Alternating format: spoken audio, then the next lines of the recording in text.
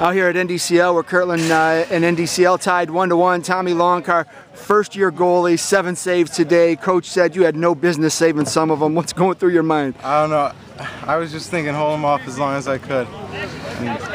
Coach said he called you in the middle of the summer and asked you to come out for the team. Knew you played basketball. You know, what was your response?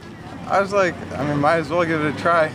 I mean, I've always liked soccer, so I thought I'd give it a try, and it's been a lot of fun. First time out didn't go so well. Gave up 7 goals to Elyria Catholic. Today you came out, you gave up just the 1. You went 73 minutes, you know, almost a full game without letting them score. I mean, you had some saves out there that were pretty incredible. Do you feel it? Did you start to get in a rhythm? Oh yeah, definitely. Like after each save, it's like, it just gives you a little bit more confidence and just keeps you going.